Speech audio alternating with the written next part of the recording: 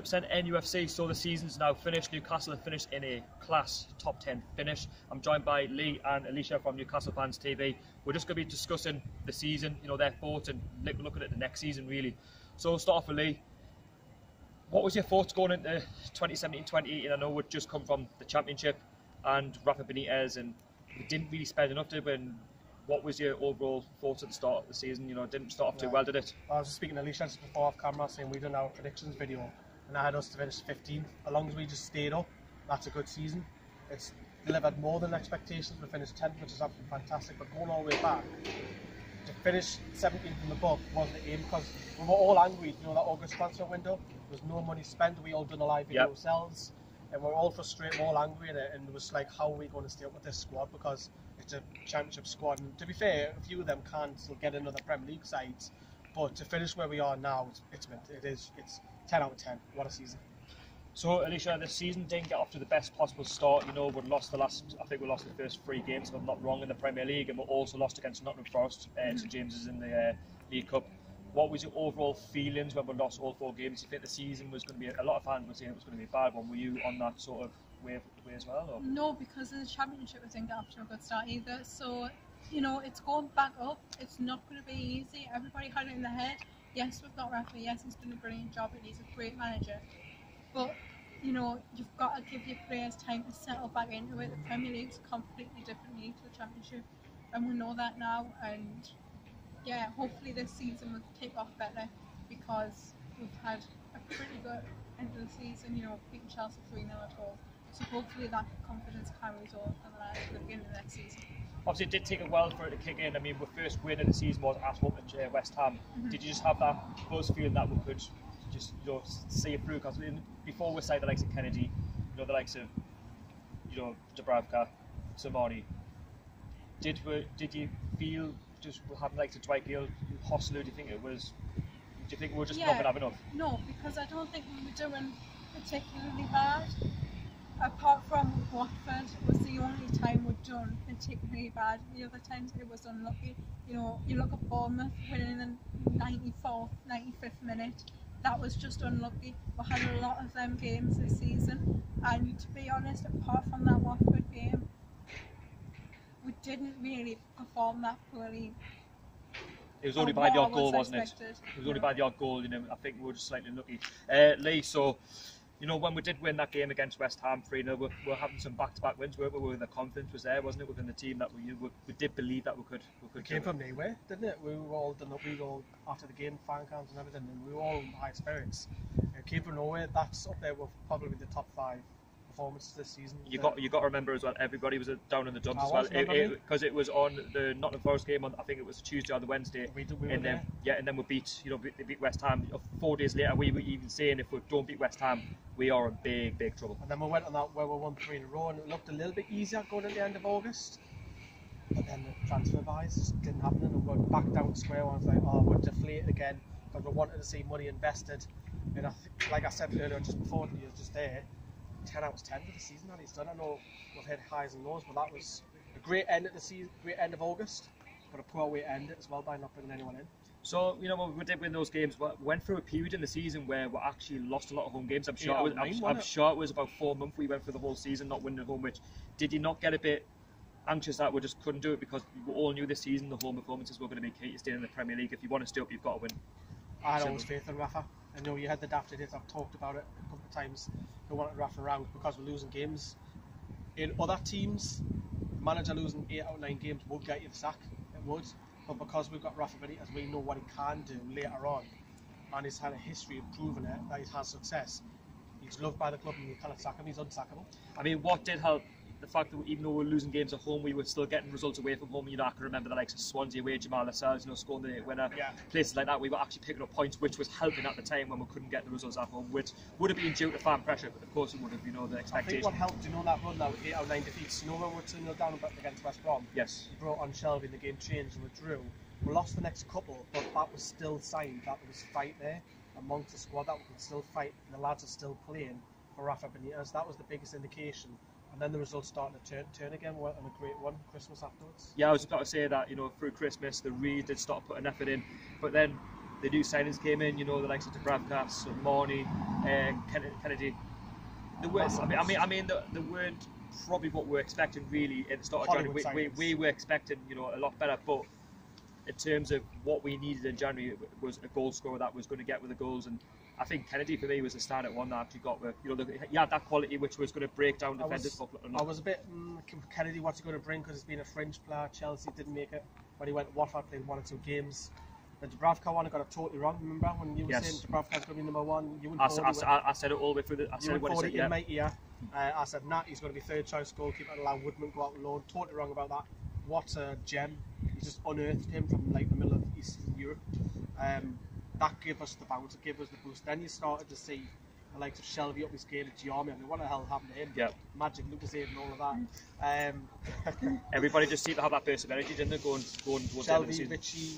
You know, there was Seville, Lejeune, Lascelles, Partridge, Paul Dummett was being a rock. There was 8 or 9 of them who were playing at the very peak, and it helped us push up that league table. So, Alicia, a poor January actually turned into a really good January if you think about it. I mean, the results that we were getting. I mean, what did you make of the 3 signings? So when we said Simoni, Dubravka, what did you think? What did Kennedy? I knew Kennedy had the potential. If he was under a good manager, which he was here, he had the potential, and he shined. He shined in his loan, and by the looks of the posts, he might not be back. Hopefully he does, but it's looking unlikely. Dubravka, he's been excellent. I think he's allowed the team to play forward, because if you're comfortable defensively, your players will push forward, not worrying about what's behind them, and he's done that. Slimani, didn't see enough of him. Got stupid suspension. He did assist a couple though against Huddersfield, which was the reason we got the wins. You got to remember that the assist helped in terms of the goals that scored for us. He was supposed to be here for a loan signing, not getting suspended. So his behaviour wasn't there, and if you've got players that are going to kick out at the time, look at, he drummed it into Shelby after that first game of the season. He hasn't been booked since Christmas. Rafa's not going to stand for them players, and he's going to get them out. You're either going to change your attitude or you're going to get out, and I don't think Simoni will be back in Newcastle. I did state for the record that I actually didn't want Simoni to sign, and I've been proved to be right over the course of the year, his loan spell. So we had more good results, you know, Stoke away, which I think we both went to. We really enjoyed it. A good day out with Stoke, you know, I think we dominated the game, we deserved the win. And the Man United game for me was the game which really kicked on. Newcastle towards the end of the season, that 1-0 win, just Dubravka, Kennedy, everybody. Can I just say who predicted it would be Man United? You did. To be fair, she did predict Man United that would lose 1-0, and it did. Unfortunately, I wasn't there, but it was just the fact we're beating a really good team, Manchester United, with the quality that they've got. Yeah. Mourinho still hasn't won at St James's. Yeah, I think Rafa's just going to always outclass him, and he always has. You know, there's always been that rivalry. Both ex-Chelsea managers, both going for the same thing, and he's always going to do it. And I think he's just got that thing over him. So a really good end to the season. You know, winning back-to-back home games. I mean, okay, the last 4 games before the last game of the season against Chelsea, they were all just fizzing out a little bit. We didn't think last game of the season that we could do it against Chelsea. It was always going to be a tough ask. You know, they had the Champions League football. We were potentially playing for the top 10. We were in the driving seat. What was your thoughts, or what were you thinking? Well, we won 4 in a row. That sounds like Roy Hodgson. We won 4 in a row, but then we lost 4 in a row. That's typical us throughout the season. Inconsistency, wasn't it? But I think once we won that 4 in a row, we were safe, and I think it was all a bit of a let's relax a little bit. And I think the players started to do that. The performances dipped, sloppy mistakes, but then going into the Chelsea game, I thought let's just end it on a high. Yes. It's a celebration day for us, you know. Yeah. But what a performance! The lads put a 3-0 on. We didn't expect that. That came left field. It really did. Chelsea really surprised me putting out a weakened side.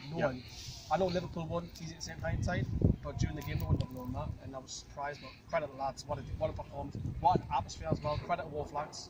I think it was, for me, one of the games of the season. It was a defining game, because which got with a top 10 finish.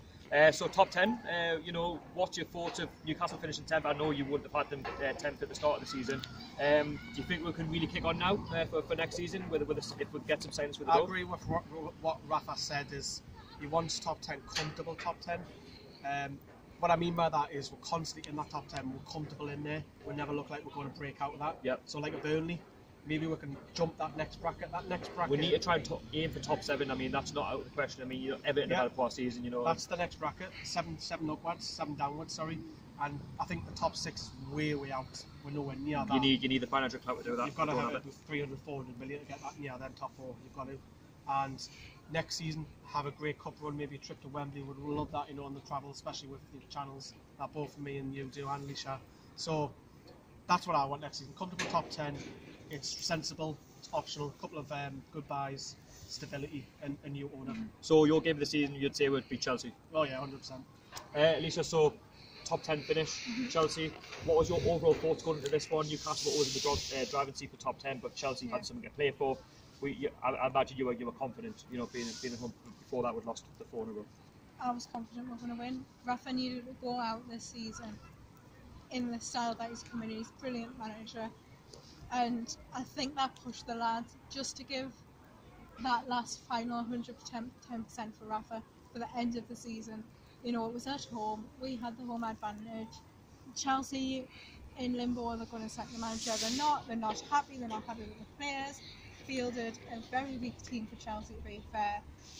Clearly looking for the FA Cup, but they just played awful on the day, and we should have been 5-6 easy. We totally dominated the game. Chelsea had no answer. Clearly going for the FA Cup, whether they win that or not, but comfortable win, and it was just a brilliant day. So Newcastle finished top 10. What would your expectations be for next season? Where do you think we should be aiming for? Because we don't know what the future holds in terms of the summer. We don't know if Mike Ashley's going to give Rafa the money. Will Rafa still be in the job? I'd imagine he still will be. He has been linked with a West Ham job, which I probably can't see happening. But what do you think of that? I mean, there's this with Rafa Benitez. Will he sign his contract? Will he not? He's still going to be here next season because it doesn't run out till the back end of next season. But you'd still be very surprised on what can happen when you've only got a year to run. No, comfortable top 10. If Rafa's still here, comfortable top 10. I doubt he's going to leave because it's basically being shown who's going to be the next West Ham boss. And it's not Rafa, so we've still got him. And I think comfortable top 10, pushing for like to Burnley on 7th. So that's just the season review from Lee and Alicia. I want to thank them, and especially for what they've done all season. They've also been on the channel throughout. It's been a fantastic season. I want to remember, Rafa Benitez has done well with a squad that hasn't got a lot of quality. They've shown that qualities over the course of the season and really deserve to finish top 10. We were in the driving seat, and to see where rise, from February onwards has been nothing short of remarkable. And next season we will be wanting to kick on, easy for that top 7. If we can't do that 8th, 9th, it's not the end of the world. But Rafa, we will want to have the money to spend this summer. You let me your thoughts of your moments of the season, games that you went to, games that you enjoyed, and yeah. Thanks so much for watching. Don't forget to like, share, comment and subscribe to 100% NUFC. Don't forget to subscribe to Newcastle Fans TV as well. I will leave the link down below in the description for them as well. There'll be loads of videos from that channel over the course of the summer as well. So yeah, cheers.